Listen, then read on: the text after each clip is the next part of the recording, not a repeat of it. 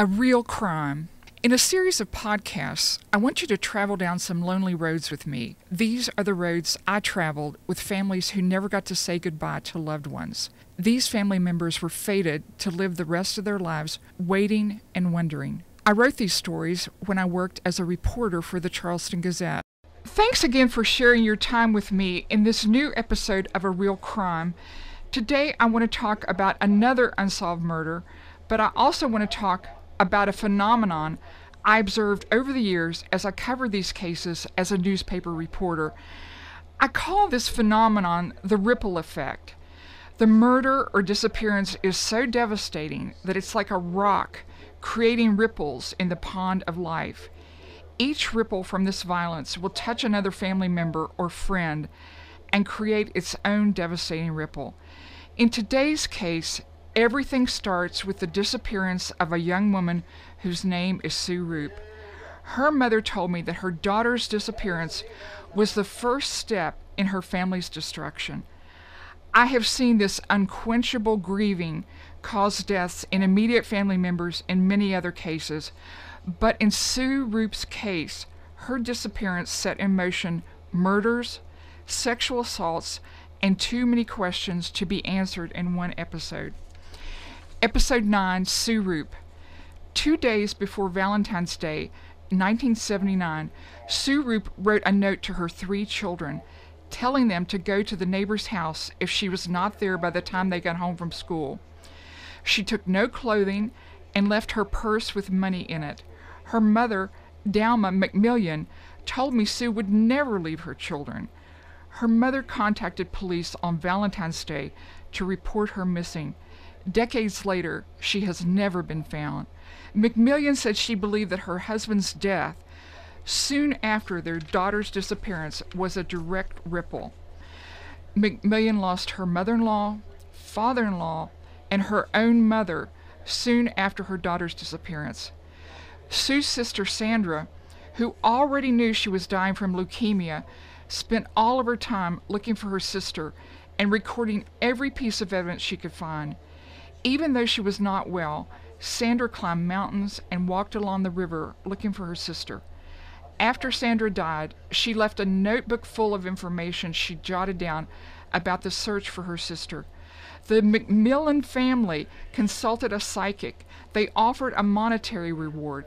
They even got a court order to dig up a grave. They heard rumors that Sue had been buried with another body. But Sue's brother took some extra steps. He and some friends believed that a young man, Billy Ball, knew where Sue could be found. Her brother, Eugene F. McMillian Jr., was a Golly Bridge police officer at the time. In his handwritten statement to police, McMillian said he stopped at his house to get his shotgun before he and 2 other men took Ball out on a lonely and isolated road. Cane Branch Road is located off Golly Mountain. The men were drinking several beers before McMillian asked Ball about McMillian's missing sister. Ball said he knew nothing. Then McMillian wrote in his statement, "I fired my revolver up in the air to scare him." Ball blurted out that he believed Sue was buried on an old strip mine road in Boonesboro. The famous Daniel Boone explored the still unincorporated area near the Kanawha River that is named for him. McMillian said he did not realize Linkus had managed to get his shotgun. Linkus fatally shot Ball in the chest. Before he went for help, McMillian threw his shotgun in the river. When this case eventually came to trial, the prosecutor called McMillian's friend Jimmy Linkus a mad dog killer. After Ball's body arrived at the state medical examiner, staff found that Ball had a dime and 2 pennies in his pocket. But the men who took Ball out on Cane Branch Road thought the exercise could yield profitable information. Linkus was convicted of Ball's murder and would eventually die in Mount Olive Correctional Complex. As the crow flies, this prison is only a few miles from where Linkus shot Ball. This was not the first killing for Linkus. On March the 12th, 1979, he killed Raymond Lee Pugh. After Linkus entered a guilty plea to involuntary manslaughter for Pugh's death, He served a year in the Fayette County Jail. Ball's sister remembered her baby brother fondly. She married into the Roop family. Elizabeth Ellen Roop told me that before Sue disappeared, the families were close. We all grew up together, she said. I would love for them to find Sue. There are so many cracks that need to be filled in, she said. She also told me her brother was an undersized baby. I just wanted to protect him, she said, from the first moment she saw him. He did not deserve what he got, she told me. When his case came to trial, McMillian was found not guilty. Sue's mother told me it's been a long road, but I still look for my baby. She died, still not knowing what happened to Sue. By the time she died, August the 13th, 2013, Mrs. McMillian had married again. I attended her funeral in Glen Ferris. I had great respect for her and wanted to be with the family as they said goodbye to her. Everyone in the congregation talked about her strong faith.